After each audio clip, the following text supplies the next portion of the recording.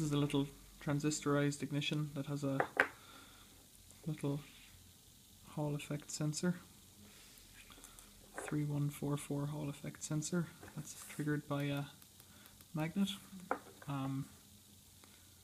which in turn triggers this sensor here, which is a 2N2907 transistor, which in turn triggers this transistor here, which is a TIP42C, a Fairchild semiconductor transistor, which goes out through the orange cable and triggers a spark through the coil. So I've got my negative cable coming to the circuit board, which is blue.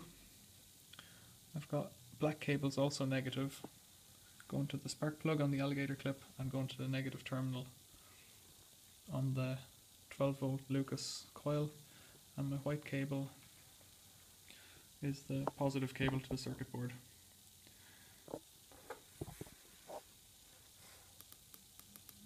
So this little circuit is made up from, I think, a TIM Transistorized Ignition Module version 6, TIM 6 from Jerry Howell's website. And I got the diagram off the 5 Bears website, which uses a different resistor, and I've added in an LED and another resistor for the LED as a timing aid. So when the LED comes on, nothing happens. When the LED goes off, it sparks. And I've put a heatsink onto the TIP42C. Here is a wiring diagram. So the magnet comes over the 3144 Hall sensor, and a signal is emitted going to the base of the 2N2907 transistor, which looks like this, tiny. Then a signal comes between lets the current pass between the emitter and the collector of that, which in turn triggers the TIP42C transistor, and lets the current flow this way and out, and these are the two into the coil, negative and positive. So this is my orange cable, and this is my black cable coming from the battery negative. I've put in this LED and a resistor. I've also put in a capacitor here across the Hall Effect sensor. So you could probably take a screenshot of that if you wanted. I've made another diagram because it took me forever to figure this out. And this one is, because I fitted it on this little circuit board, it has 25 holes by 9. I've not laid it out exactly the same way, but if you lay it out that way, it will work. And it just helps for the layout of the collector, base and emitter of the various parts. So you can see really the most important bits there are the layout for the 2N2907. So it's turned backwards with the flat face pointing up and the 3 legs pointing away, just as in the diagram. And then the TIP42C, as in the diagram, it's like that.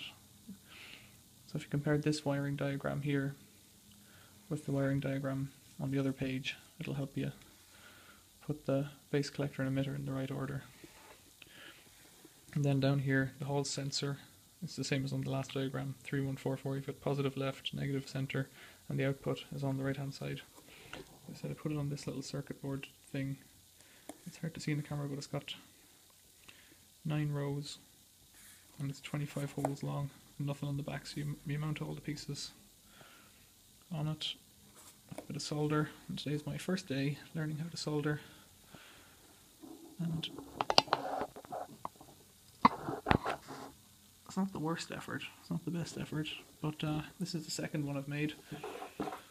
First one over here, I managed to arc it by accident, and I blew one of the strips off the back there. You can see the strip just blew off because I touched the spark plug alligator clip off it by accident, and just blew up. I also blew up a hall sensor from overheating it when I was soldering, and I think I did the same to one of these 42Cs. Now, they don't cost very much, but at the same time, I don't like wasting stuff. So, that's it. This is what it looks like. Again.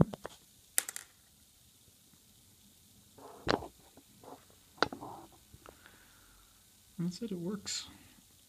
That's what it's all about. This is going on Big Howard Gem. I don't know if this will be just a prototype or if I'll make another one and cover it in some kind of silicone sealant or something. Some kind of epoxy resin to make it waterproof. I don't know. It's not very robust as it stands, but like I say, it works.